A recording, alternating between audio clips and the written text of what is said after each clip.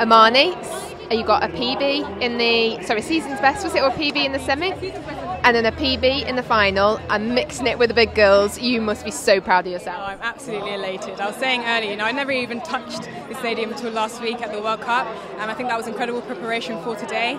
I've had today in my mind for the last probably 6 years. I've always wanted to race here. I've always wanted to be in this Diamond League. So for my first ever Diamond League against the biggest girls in the world, I couldn't be happier to leave with a PB.